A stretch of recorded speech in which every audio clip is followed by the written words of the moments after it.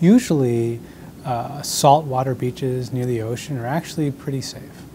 Now, there are certain kinds of infections that people can get from that kind of water, but often those will affect people who have liver disease or otherwise not healthy.